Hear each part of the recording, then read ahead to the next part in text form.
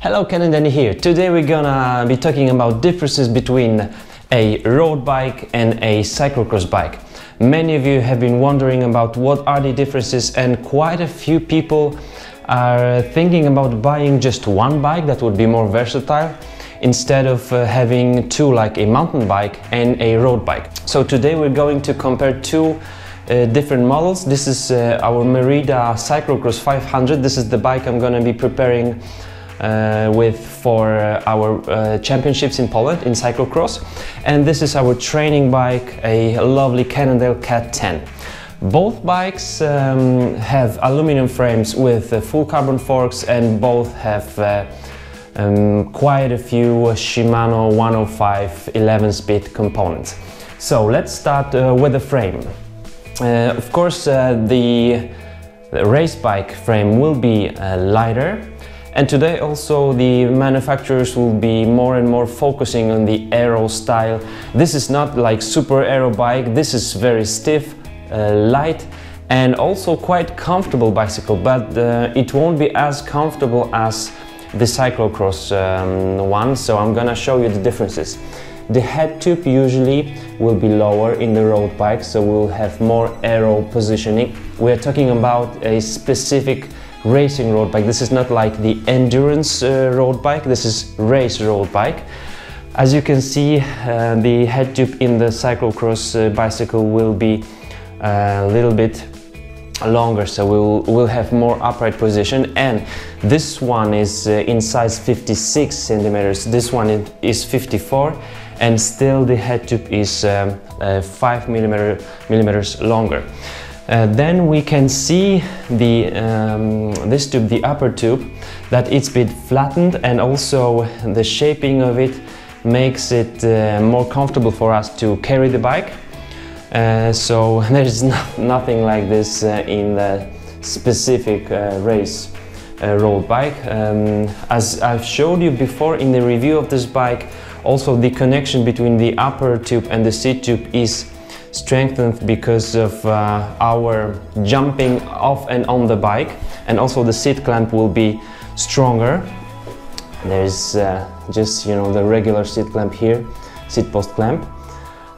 Okay, and also the rear triangle will be more specifically designed for absorbing some vibrations. Of course, we've got this safe and thin line technology in our Cannondale and most of well-made road bikes today, but this is just to help us you know, stay in the saddle longer during the day. But this one we can use in the terrain and it will be more comfortable.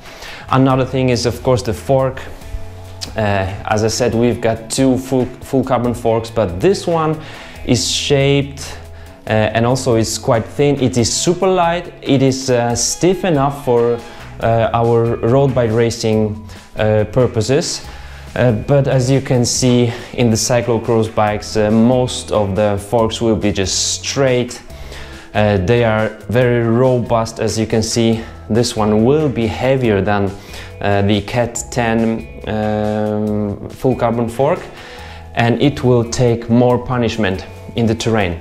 Of course, the huge difference is also the through axle that is used in this bike. It's not being used in all cyclocross bikes today, but now more and more cyclocross bikes will have this through very stiff axle instead of just the regular quick release for our fork. Then, of course, the tire clearance. As we can see here, there is very little clearance. This is 25 millimeter tire, and you wouldn't be able to use a much wider tire.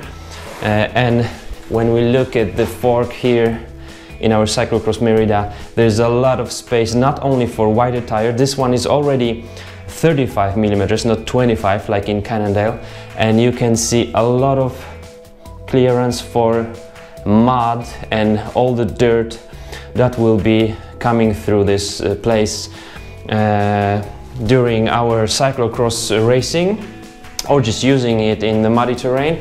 Also, the rear triangle is ready for taking a lot of dirt, a lot of leaves and anything that would stick to to the dirt when we are riding, and of course the road bike doesn't have to be designed that way, so it isn't.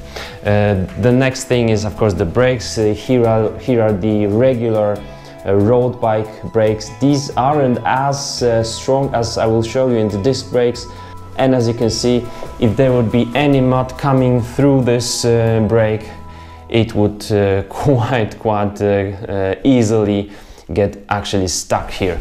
This cyclocross bike has the disc brakes. Of course, we may use disc brakes in a road bike as well, but this will be stronger. And of course, again, we have more space for mud and dirt here. As you can see, those are mechanical brakes. These are Tektro Spire C, used in many cyclocross and gravel bikes, and these just work fine. Many cyclocross bikes would still use some cantilevers brake with, of course, more clearance and special shaping, so that the mud will just go through the wheel and this space in here. So we've got the frame, we've got the fork and the brakes. Now the handlebar. The handlebar could be a little bit wider in the cyclocross bikes, but I don't feel like I need it. So in my Canada Cat 10 56 centimeter size frame, I've got 44 centimeters wide handlebar, and in this one I've got 42, so it's even shorter, narrower in 54 centimeters size frame. Now the shifters, the derailleurs, and even the crankset is all the same. It's a Shimano 105. The crankset is FSA Gossamer, but the gearing ratio will be different. Even though the cassette is also completely the same, it's 105 1 through 28 teeth. Cassette 11 speed, but here in the front we've got 36 52 teeth, so it's like a semi-compact, let's call it.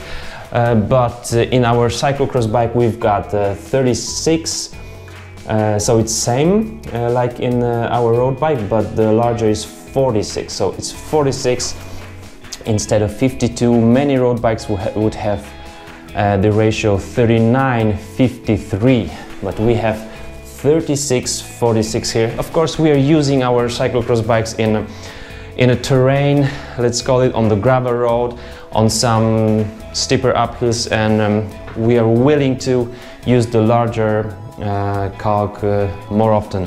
If there would be some 52 or 53 teeth, that would make it for us much more difficult to use the larger gear. And then the pedals. These are the regular mountain bike clipless pedals. We are using something that would work fine for mud and sand, so this Shimano type or some Crank Brothers egg beaters would be just great. Since I'm using the same MTB pedals in my road bike, there's no difference, but actually road bike would have something like that, so it's one-sided, so you can clip on just from one side, and it wouldn't be good for mud and terrain. And also the shoes would be completely different. We wouldn't be able to walk or run as we can be doing it during the cyclocross racing. Then maybe the last thing would be the tires and the wheels. As you can already see, the tires are wider in cyclocross bike, but these tires would actually be useless during cyclocross racing on mud and sand. I will tell you why in a minute. But as for the wheels, we can see straight away that those wheels in the cyclocross bikes will be much stronger. Here we've got only 16 spokes, and in the cyclocross bike in this Merida we have 32, so it's twice as much. So the bike will be, the wheels will be much stiffer, stronger, and will take much more punishment. Now, when you're thinking about buying a cyclocross bike, instead of owning two, a mountain bike and a road bike, it might be a good option. Quite a few people are actually using these cyclocross bikes just as a commuter bike, and these just work fine. Merida knows it, that's why They use these tires. These are Maxxis Overdrive XL. With this there is no knobs for mud and terrain. These will just work fine on the tarmac and any roads that we are going through in the city, but we can still use the bike on the gravel roads or in the forest, so this has much more versatility than the road bike. Of course, we can be using mountain bikes both in the city and in the terrain, but then on the tarmac, on the long roads, we might feel that the mountain bike is heavier and we are not able to go as fast as we wanted to. Cyclocross bike will do just fine. Now we are also able to mount any racks or any accessories that you would need to mount on your bike during some longer rides, also in the bad weather conditions, so that you would be happy with this cyclocross bike. In terms of pricing, both bicycles, this Cannondale Cat 10 and Merida Cyclocross 500 on Shimano 105 components would come in a similar price of around 1,300 euros. So if you consider buying a good bike, you may want to have a cyclocross bike. If you've got more questions, just put them in the comments below and I'll be happy to talk with you about it. And see you soon in the next video.